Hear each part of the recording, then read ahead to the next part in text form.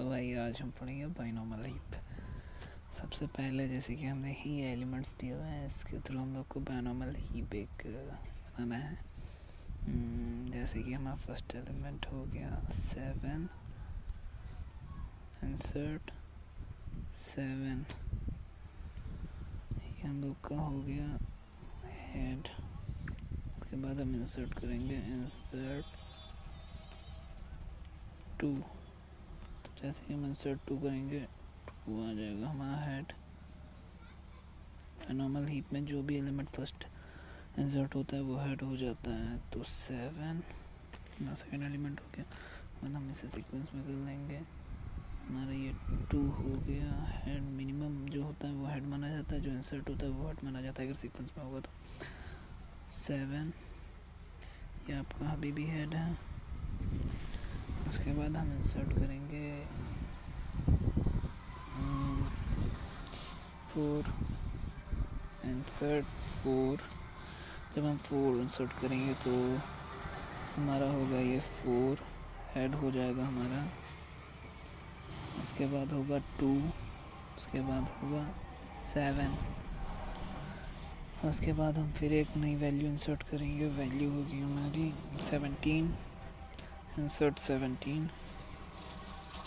Insert 17 होगा तो जैसे कि हमने 17 इंसर्ट किया तो 17 होगा। 17 हमारा हेड हो जाएगा। उसके बाद हमारा 4 होगा। उसके बाद हमारा 2 आएगा। उसके बाद हमारा ये आएगा 7। जैसे कि आप देख रहे हैं जो हमने वैल्यू इसमें इंसर्ट करते हैं वो हमारा हेड हो जाता है। उसके बाद हम इसे सीक्वेंस में अगर ले आए तो जैसे कि हमारा ये 2 हुआ, ये यहाँ आ जाएगा 7, यहाँ आ जाएगा 4, यहाँ हो जाएगा 17। क्योंकि इसमें जो वैल्यू मिनिमम होती है, मिनिमम वैल्यू ही हमारी हेड बनती है, और जो नया इंसर्ट होता है वैल्यू वो भी हेड होता है। मतलब आप समझ लीजिए।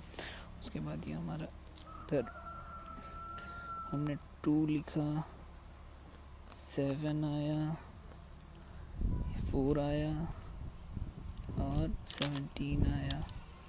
और सबसे बड़ी बात, बाइनोमियल हीप जो होता है इसमें आपका जो वैल्यू इंसर्ट होता है ये वैल्यू आपका लेफ़्ट साइड इंसर्ट होता है, राइट साइड में नहीं होता। अब जैसे कि हम जहाँ तक पहुँच गए, अब हमें इंसर्ट करना है 11। इंसर्ट 1, ये हमारा 1 आएगा, हेड हो गया। उनके बाद 2 आया, 7 आया, 4 आया, 17 आया। उसके बाद हम इंसर्ट करेंगे हमारा 11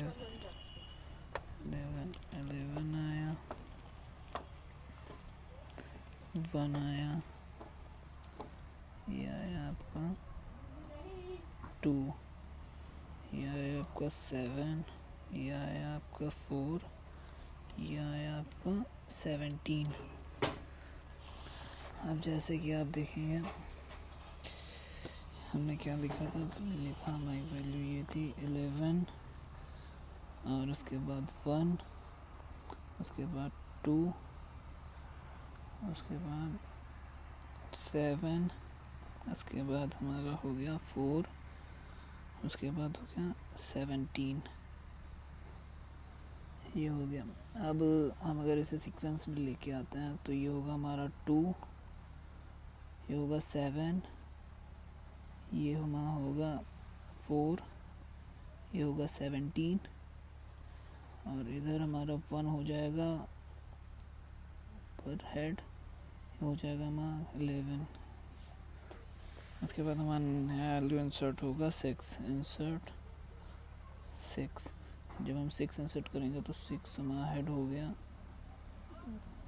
6 हमारा हेड हो गया। उसके बाद हमारा 1 आया, उसके बाद हमारा 2 आया, 7,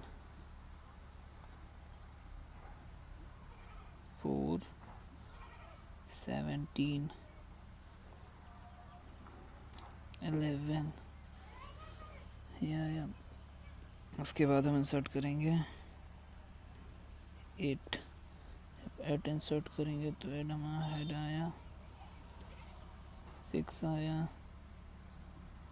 1 आया, 1 के नीचे 11 चाइल्ड होगा, 2 होगा, 7 4 और हमारा 17। अब हमें ऐसे सीक्वेंस बनाना होगा तो हमारा होगा जाके 1 मतलब 1 11 6 और 8 2 7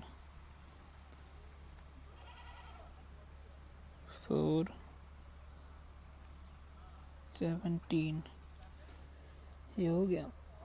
अब हम इसे ऐसे भी कर सकते हैं, एक बार और मर्ज कर सकते हैं वैल्यू। तो मर्ज करने पर हमारा एक हेड हो जाएगा क्योंकि ये मिनिमम है। उसके बाद 11 आ जाएगा, उसके बाद हमारा आ जाएगा 6, उसके बाद आ जाएगा 8 का एक थर्ड चाइल्ड और आ जाएगा 2, इसके बाद हमारा आ जाएगा 7, उसके बाद हमारा होगा 4, उसके बाद हमारा होगा 17। अब हमारे पास लास्ट एलिमेंट बचा है 15। इंसर्ट 15, अगर हम सब 15 इंसर्ट कर देंगे तो हमारा 15 हो जाएगा। हेड ये हमारा आ जाएगा 1 11 6 2 ये आ गया, 6 8 आ गया, 7 4 और 17। ये हमारा बायोनॉर्मल हीप कंप्लीट हो गया। आशा करता हूँ आप लोगों को हमारी वीडियो पसंद आई होगी। अगर पसंद आया हो तो कोई बात नहीं, नहीं आया हो तो कोई बात नहीं, कोई दिक्कत नहीं। Bye bye.